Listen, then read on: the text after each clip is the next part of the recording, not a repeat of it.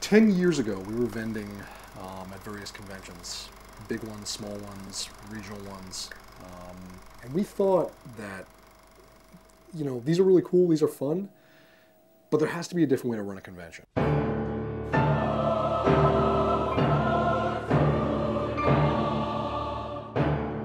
What if we could create something that would be a little bit less of an expo and more just a big party? In 2008, that was the first year we started seeing costumes at the convention. So I think we sort of, put it out there for people to, go ahead, dress up, come in costume. We would love to see what you do.